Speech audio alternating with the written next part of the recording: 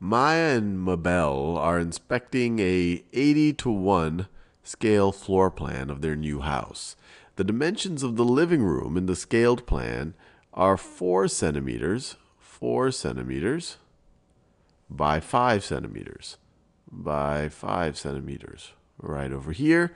What is the area of the living room in the real world?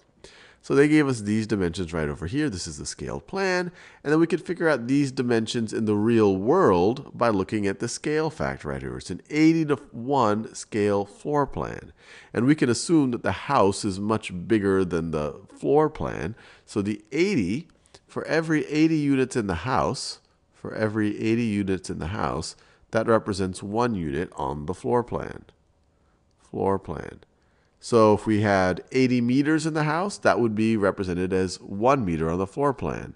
If we had 80 centimeters in the house, that would be represented by 1 centimeter in the floor plan. So and it goes the other way around. 1 centimeter on the floor plan would represent 80 centimeters in the house. And it's always important to do, if this confuses you, just always do a reality check that the house should be bigger than the floor plan. So if the floor plan for this dimension of our living room is 4 centimeters, the actual house will be 80 times that. And 80 times 4 is 320. Let me do that in that blue color. Is equal to 320 centimeters. 320 centimeters. And we can do the same thing for the length of the living room. So 80 times 5 centimeters is going to be 80 times 5 is 400 centimeters. So we could figure out the area of this room in centimeters if we like, and I guess why not? It might be easier to convert it to meters later. So let's see, 400 centimeters times 320 centimeters. Let me write this down. 400 times 320. Let's think about it. 4 times 32 is going to be 120 plus 8. 128, and I have 1, 2, 3 zeros. 1, 2, 3.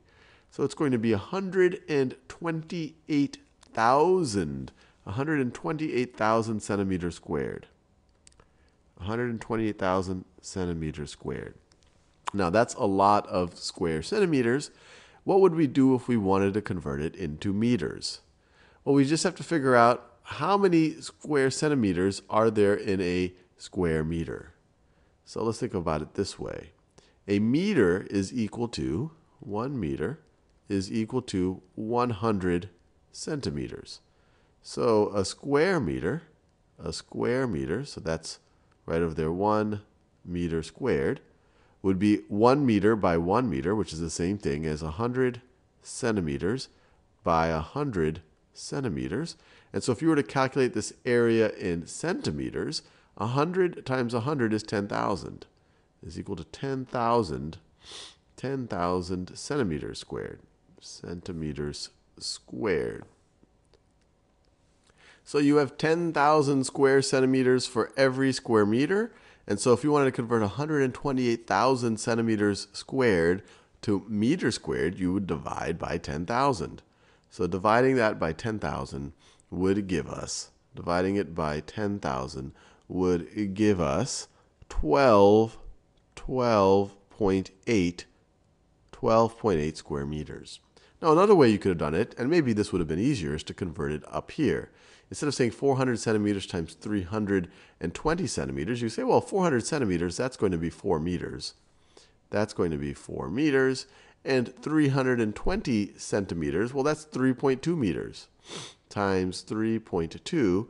And you say, okay, 4 times 3.2, that is 12.8 square meters. But either way, the area of the living room in the real world in meters squared, or square meters, is 12.8.